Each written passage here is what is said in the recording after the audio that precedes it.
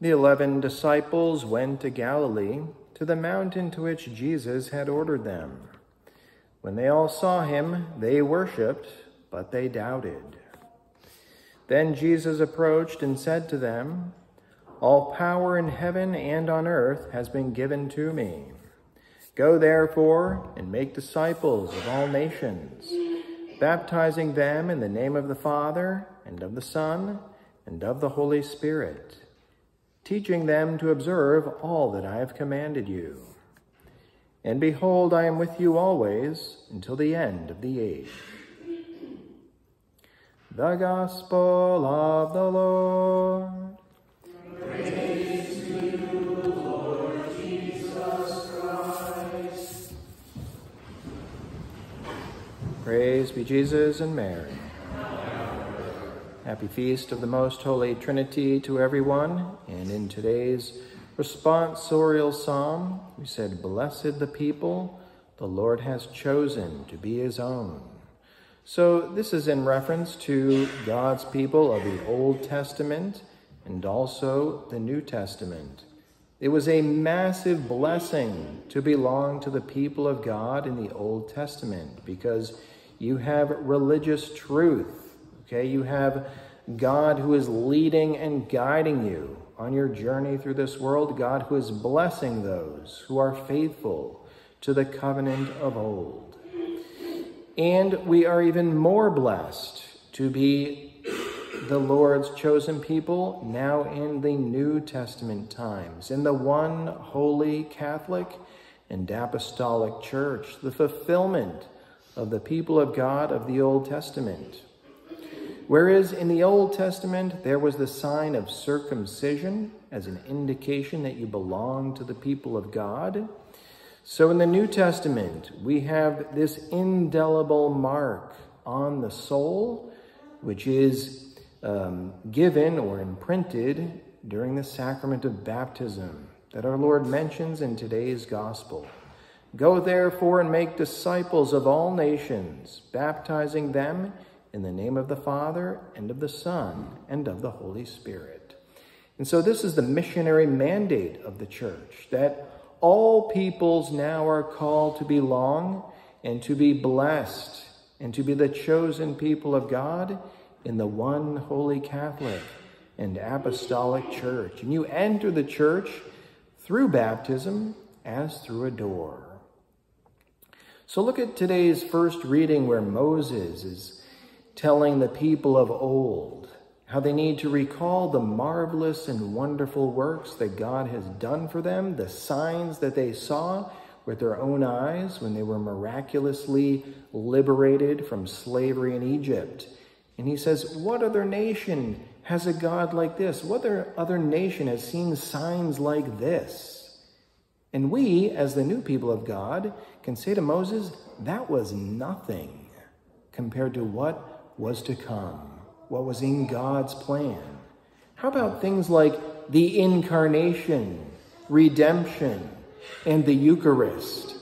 How about the signs we have like the tilma, the shroud, and the miracle of Lanciano? Like nothing in the Old Testament compares to these things. Moses talks about how close the Lord was to his people of old. How about God becoming man in the womb of the Virgin Mary and walking among us? Moses talks about how much love the Lord showed for the people of old by freeing them miraculously from slavery into Egypt. How about God made man redeeming the world on the cross? Incomparable love. Moses talked about the presence of God among his people in the pillar of cloud during the day and the fire at night. Well, today we have the Eucharist, the real, true, substantial presence of God, body, blood, soul, and divinity in our midst. Moses talked about signs, the parting of the Red Sea, and God fighting on behalf of his people. Well, as I mentioned, we have the Tilma of Guadalupe, the ongoing miracle of that tilma. And, as I mentioned, that is a sign of the incarnation because there have been those who have listened close by to the womb of Our Lady on that image and could hear the heartbeat, right? Hear the heartbeat of the Savior to whom she is to give birth. That is the symbol of Our Lady of Guadalupe, the Mother of the Lord, the Mother of the Redeemer.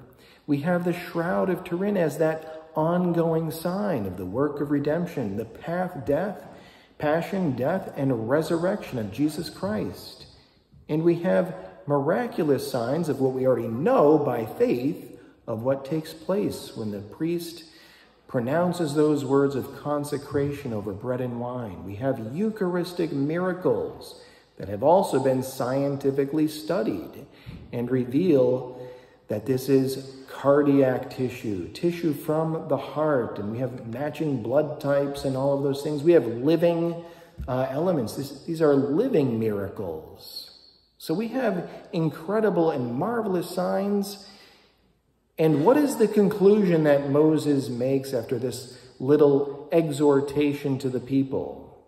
He says, "This is why you must now know and fix in your heart that the Lord is God in the heavens above and on earth below." Now, because we have received so much more in the New Testament times, those words apply to us more so. This is why we must now know and fix in our hearts that the Lord is God in the heavens above and the earth below, and that there is no other.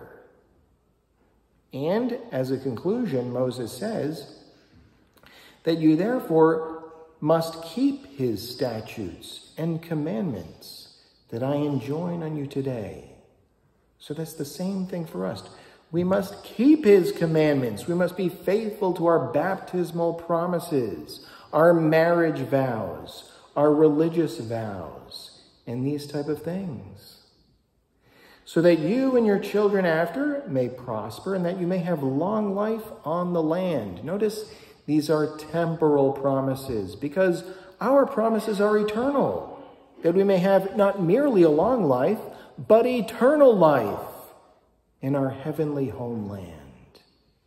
So everything that has gone before, everything that has preceded and that Moses is boasting about to the people of old, you just have to bump it up, not merely a notch, but way up when it comes to what God has really done and fulfilled in the New Testament. He has revealed himself fully to us as Father, Son, and Holy Spirit. What was only veiled in the Old Testament has now been revealed, because God wants greater intimacy with his people, greater relationship among his chosen people. Blessed the people the Lord has chosen to be his own. We are much more blessed today because we are baptized in the name of the Father, and of the Son, and of the Holy Spirit. Amen.